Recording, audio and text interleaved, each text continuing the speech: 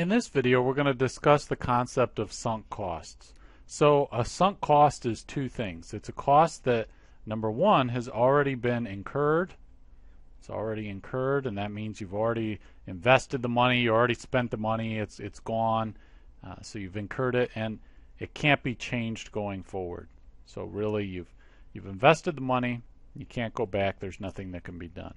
So for these two reasons, which we're about to see in a moment, a sunk cost is irrelevant to decision making, right? Irrelevant to decisions. Why? Well, if the money's gone, the money's been spent, it's already incurred, and we can't change it, we can't do anything about it. So it shouldn't be affecting our future decisions. Now, let me just walk you through an example, and you'll see in a moment why this is the case. So let's say an example is you pay $10 for a movie ticket. And maybe let's say that the movie that you wanted to see was sold out. So you pay $10 for some other movie that you really don't want to see as much. And then you show up at the movie theater and somebody offers you a free ticket to a movie that you really want to see. You would prefer to see this movie that you've got the free ticket for, right? Now, if you start thinking, hey, wait a minute, I've already paid $10 for this other movie, I should probably see that.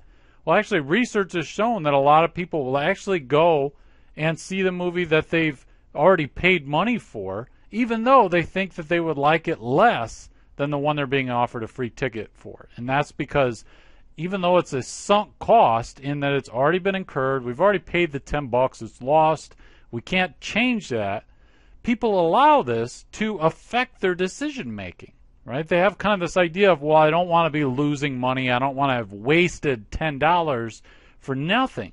So even though they've got these two options, and they know that they would like option number two better than option number one, they will sometimes still choose number one because they're kind of letting this sunk cost, this cost that should be irrelevant, affect their decision making. Now you might say, okay, well, this is just, going to the movies. How is this important to the business world or to real life? Well, sometimes what you'll have happen is, let's say there's a firm that's invested $100 million in a project, and it's got this ongoing project, and it looks like this project is just not going to be a success. There's problems. It's just been a nightmare from the beginning, and they should just pull the plug, right? But they're reluctant to pull the plug sometimes because they say, well, hey, we've already invested $100 million in this.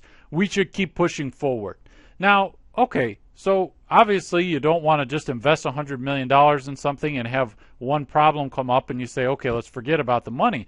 But if you come to believe that, okay, this is not going to be successful, or there's a very good likelihood it's not going to be successful, and actually we should deploy our future money elsewhere, but you continue along with this other project because you say, well, look, we've already invested the $100 million, then what you're doing is you're allowing a sunk cost to affect your decision making. And you shouldn't. What happened here, this $100 million, that's gone. All you care about is the future, right? How do we affect the firm positively going forward from here? And because this is sunk, right, we're not getting that money back. It's gone. And whether we continue to throw money into this project isn't going to change the fact, right? So we have to say, okay, from this point going forward into the future, what's the best decision? In doing so, we have to ignore sunk costs that are irrelevant, and we shouldn't allow them to affect our decision making going forward.